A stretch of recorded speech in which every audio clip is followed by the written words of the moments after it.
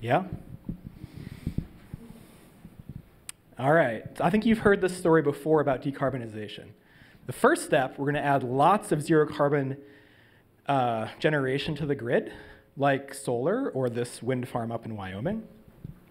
The second step, for when the wind doesn't blow or the sun doesn't shine, we're gonna add a bunch of storage or load shifting, which could be conventional pumped hydro, it could be home-based batteries, it could be managed charging of electric vehicles, any of those work. And then the third step is we will try to electrify everything that we can. Everything that's currently burns a fossil fuel, we'll try to replace it with a heat pump, whether that's heating homes, heating water, even industrial processes. So to sum this story up, you add zero carbon electricity to a heat pump, and we can then preserve our planet for the next generation. So smiling kids in the ice palace on top of the mountain forever and ever. That's what our goal is. So who is on the heat pump train? I am. Joe is, or at least his administration is.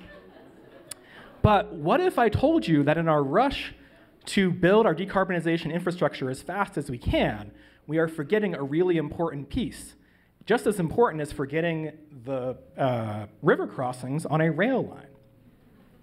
So think about what happens when it gets really, really cold outside. We have to cross a river of cold. So the question is, how do we keep people in Denver warm when it's below zero for 4 days straight? Not just gets below zero at night. No, it does not. We have no degrees for 4 days straight. This is a critical problem. In Texas, when policymakers failed to anticipate the impacts of a storm like Winter Storm Uri, hundreds of people died. So this is critical. Right? We have to consider how exactly we'll keep people warm all the time. So the last time I spoke about decarbonization at Switch, I made the case, I recommended that we should install as many heat pumps and build as many all-electric buildings as possible to help decarbonize. I still feel really good about the heat pumps, not as good as about the all-electric buildings. Here's why. So I have an equation, or a couple of equations for the nerds in the back, right? But the simplified version is when you have zero carbon electricity, you can make zero carbon heat. Unfortunately, we do not always have zero carbon electricity, and we won't for a very long time. So NREL forecasts that even in a decarbonized grid, we will meet 4% of our electricity needs with natural gas. In fact, there are forecasts that we will need more natural gas generating capacity in that decarbonized future than we currently have. So in practice, this means that on roughly the 10 coldest days of the year, when we need huge amounts of electricity, every electron that we add for a heat pump will be provided by burning natural gas. So that's the first problem. Second problem, heat pumps don't work as well when it's cold out. Even today's top-of-the-line cold climate heat pump, as measured by our friends down the road at NREL, shows that the capacity and efficiency drops off when it gets really cold. So the end result is that when you look over here, right, this is an all-electric home in northern Colorado. It uses about 7 times as much electricity on a really cold day as on a typical day. So what can we do for backup that would be most carbon efficient?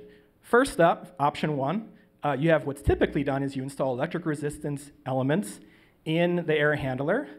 It turns out that's very carbon inefficient. A gas furnace is much more carbon efficient than that option. So now what if I add a whole bunch of cold climate heat pump capacity? So I get really electric resistance. It turns out that that works until it gets really cold out, and then again, the furnace is still more carbon efficient than that option when it gets really cold. In fact, a heat pump fueled with natural gas fired electricity needs to beat COP of 2.25 to beat a standard furnace, or 2.67 to beat a high efficiency furnace, which is hard to do. However, an option that does work is the ground source heat pump. So if you have the money and the room, you can put in ground source heat pump. The efficiency and capacity does not decline. If you don't have the money, but still feel the need to cut the gas line, consider a pellet stove, right? It's a better option than the electric resistance option that you're being sold. So last, though, you all should really consider a furnace. The choice should not be heat pump or furnace.